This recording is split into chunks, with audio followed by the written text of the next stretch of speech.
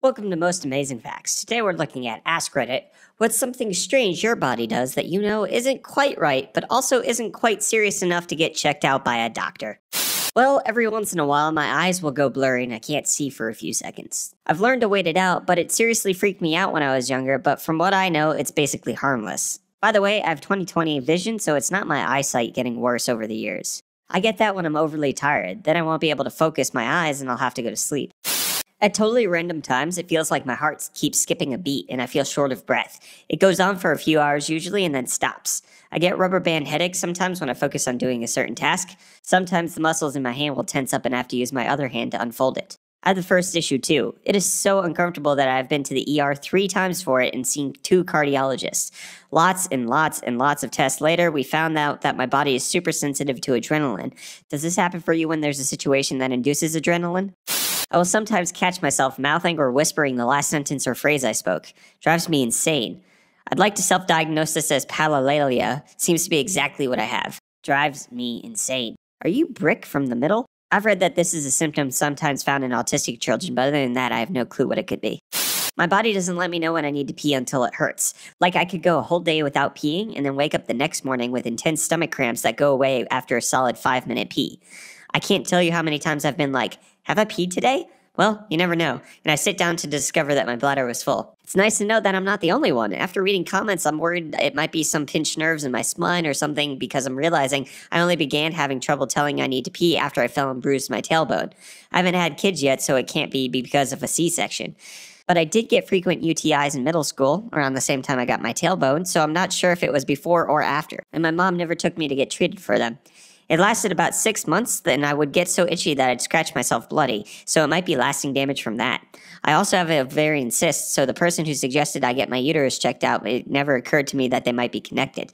My parents grew up as migrants, so they never went to the hospital unless they were dying, and that mindset has been transferred over to us, so they almost never take us to the doctors. I'm heading off to college in a few weeks, though, so I might stop by a free health clinic or something since I'll finally be able to. You might be super constipated. Sounds weird, but I went to a urologist for the same thing. They x-rayed me and that was the answer. Not gonna lie, that actually sounds amazing. Sometimes I really feel like I need to pee and then I'll pee 1 molecule.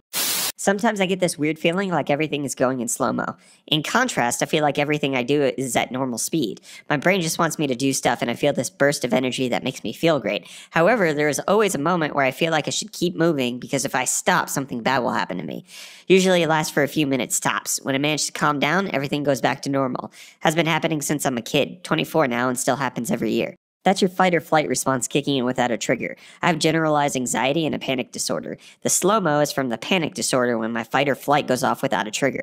It's happened to me doing laundry, walking into a room, all kinds of mundane stuff that does not justify the response. The first time it happened, I was 10 and it was accompanied by some auditory hallucinations, an overwhelming buzzing noise. I didn't know it was anything not normal and always just thought it was something cool my brain could do. It wasn't until I was diagnosed with anxiety that we figured out what that was too. When I cough, a spot in the middle of my back itches like mad. Also, once every few months, I'll turn my head in a certain way, and it feels like something snaps in my head, and a sensation of warmth spreads out in my skull. Probably not a tumor. Oh, I get the warm thing. At least I'm not the only one. The head-snapping warm neck thing happens to me too, and I believe it's that you turn your head too fast and punch a nerve, but it feels super weird. I need more people to comment about the back thing to feel like I'm not crazy. It itches so bad. I have one piece of hair on my arm that is white and grows super fast and can get way longer than I've ever seen an arm hair be before. My sister has a single whisker that grows out of her forehead. You won't notice it until it's like 3 inches long. It's rigid and plucks very easily. One time when we were children, I plucked it when I was mad at her. I have one of those, and a few rare ones that pop up anywhere. The one on my arm is the old reliable, though. I've seen it mentioned on Reddit before, so do liberally assault this, and someone said it was because the DNA for the protein that makes dark pigment has a little mutation that makes it make the same protein as a hair. So, your body is making a double hair instead of a dark hair. A hair. Sometimes when I sneeze, I get severe pain, sniffles, and pressure in my arms. Internet says it's a pinched nerve. It goes away after a few seconds, never told a doctor about it, even though it's been happening since I was a kid. When I sit in a position for too long and then arch my back, my breastbone cracks into place. Not sure if it's the breastbone, but definitely in my chest. Ah yes, cracking your sternum. Best feeling ever. Sometimes I feel a very acute short pain in my chest for like 1/10 of a second. It feels like it's in between the ribs, like they pinch the meat. Happens rarely, but it's been happening for years. Does it get worse when you breathe? That's what happens for me. Take a deep breath until it pops. I get visual snow. That stuff is annoying, but I don't know if there's a way to fix it. I just Googled what this is and didn't realize that it isn't a normal thing that everyone has. I have this really bad, and it bothered me constantly. Like, I'd think about it multiple times a day.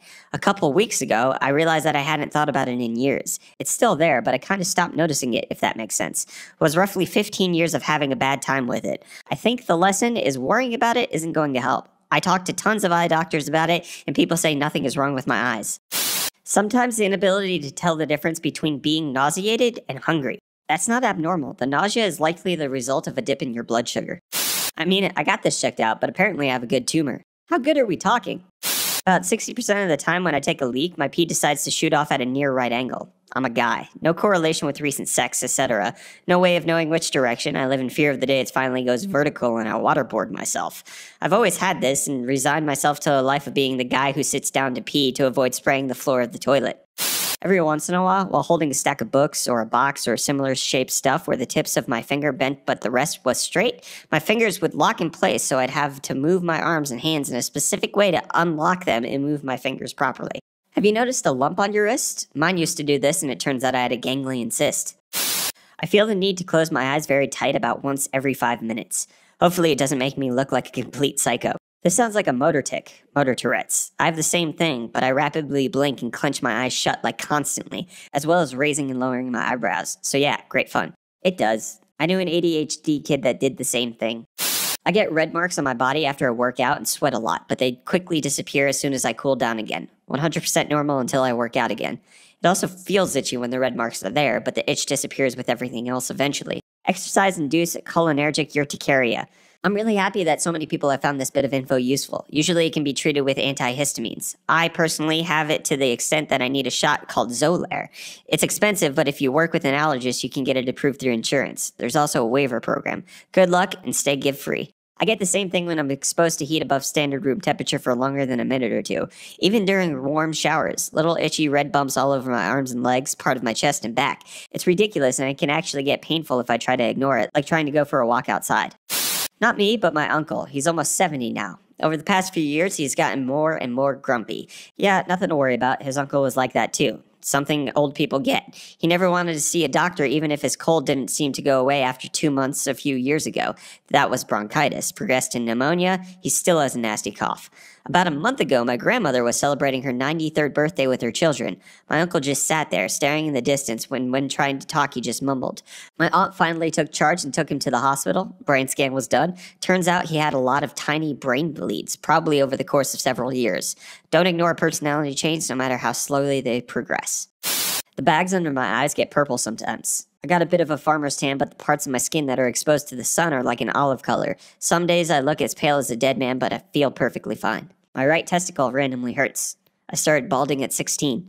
Sometimes it actually feels like my heart skips a beat, but that actually went away.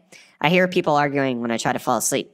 Look up exploding head syndrome. I hear odd noises when I fall asleep sometimes too. People yelling, often my name, or loud clapping or banging sounds. Always just for a second. The testicle pain could be varicella. Have that checked out. My doctor told me, you should never feel anything at your testicles. They should just be there.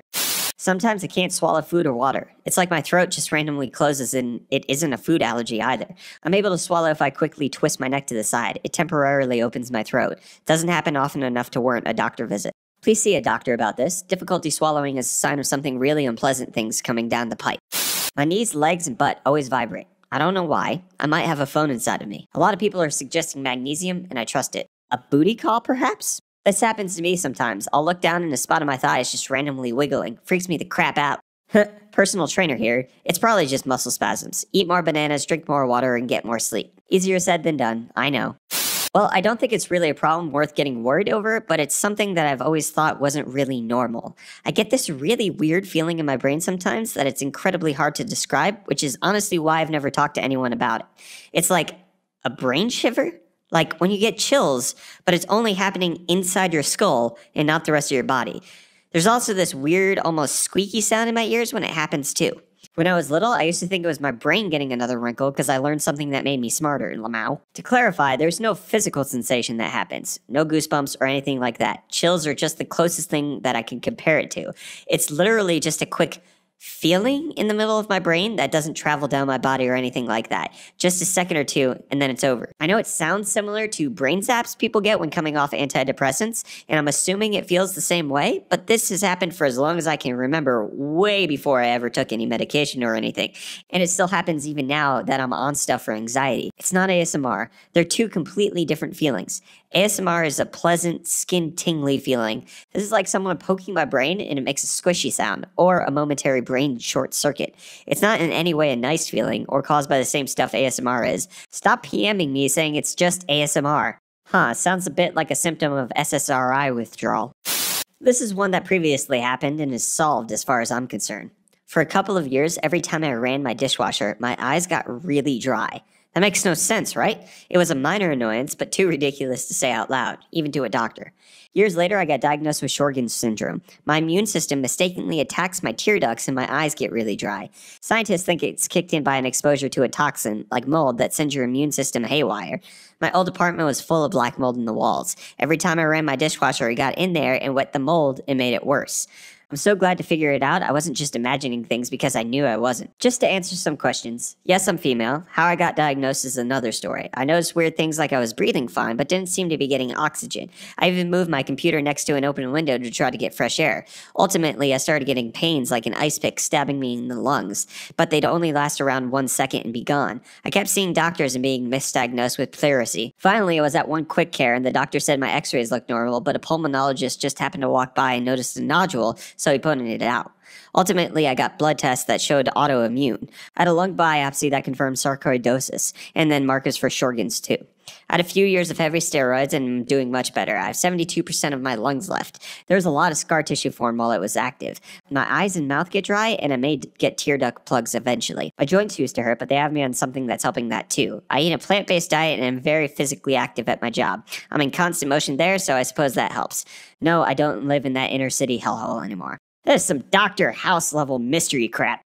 I have moments for a few minutes once every couple of months where I have a huge memory lapse and nothing feels quite right. Mate, this is serious, and you should go to a psychiatrist or a neurologist to get it checked out. Memory lapses are a huge red flag. Tell a neurologist this is a symptom of some pretty serious stuff. I get a sharp pain in my butthole every now and then. It feels like a lightning bolt for about 2 seconds once every 2 months. Proctalgia fugax. It's basically a muscle spasm. Not harmful, just incredibly painful for a few seconds. Using the poop knife wrong. Clearly. This thread made me feel like all bodies are weird and maybe I don't have a hidden tumor after all. Thanks. Or maybe we all have hidden tumors. Random twitchy muscles. Often enough to notice that it happens, yet infrequent enough to not to be of any concern. Muscle spasms totally normal. You probably aren't eating enough potassium, drinking enough water, or getting enough sleep. When I'm laying down, my legs feel weird, and I feel the urge to contract my muscles, or, I don't know, just rip them the crap off. They don't hurt or anything, they just feel weird. Also, I get kind of weird feelings or twitches on my brain that are hard to describe. Sounds like you may be experiencing restless leg syndrome. Restless leg syndrome. I get this too. Magnesium is supposed to help, but I've never tried it. My stomach hurts between breakfast and lunch almost every day, because I'm hungry, I guess, and hurts worse after I eat. It's a sharp pain that goes away if I lay completely flat on the ground. I've resorted to laying down in a few public bathrooms before. Happening since 4th grade. I'm going to college now. You need to get this looked at now. It could be an ulcer. It could be food intolerance. Every single time I swallow, my ears pop. Wait, this isn't normal? I get these shivers across my spine every once in a while. Sometimes they come from a change in temperature, but usually it's if a car comes a little close or someone passes too close behind me. My best guess is a slight adrenaline release. When I stare at something for too long, everything goes dark. You oversaturate your retina. It's like going inside from a bright outside, but when you stare, you aren't blinking and the light takes over. Blink more. Sometimes I'll be walking and I just suddenly dissociate from my body and everything around me. It could either be triggered by my thoughts or just doing nothing at all. I think about how I'm next to nothing in the universe and feel like I'm jumping outside of myself. Then my body just feels like it isn't mine. In that moment, I try to stop it by looking down at my arms to realize that my body is mine and to stop thinking about things like that. It takes a lot of distraction to end it. Happened a lot my senior year in high school. Happens on occasion now and might have happened the other day. Lasts maybe 30 seconds to a minute. I'm really hoping someone else has gone through something similar. Yes, this used to happen to me so much when I was younger. I would so completely dissociate from my body and myself to the point where I felt even my name wasn't my actual name. It was so weird, but I remember learning about a term for this feeling in one of my psych classes. I don't think it's anything harmful. If anything, it's kind of relieving. I don't breathe right. You know how you barely breathe, maybe for like zero point 0.2 seconds in and zero point 0.2 seconds out, so it looks like you're not breathing? Also known as sort of like how you're taught to breathe in choir while singing?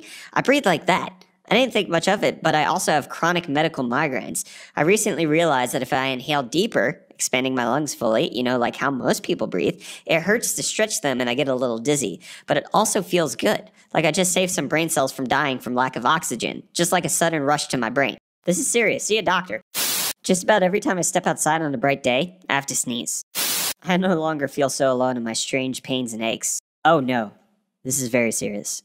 I'm afraid this means you are between stage 5 and 6 in Ligma. I'm very sorry. And that's the end of this Ask Reddit. What's something strange your body does that you know isn't quite right, but also isn't quite serious enough to get checked out by a doctor? Let us know down in the comments if your body does anything strange that you're not so sure you should go get checked out. Also, while you're down there, don't forget to hit the like button, get subscribed to the channel, as well as share this video with your friends so that they can tell you about their strange body quirks. Thank you so much for watching this most amazing facts video, and we will see you in the next one.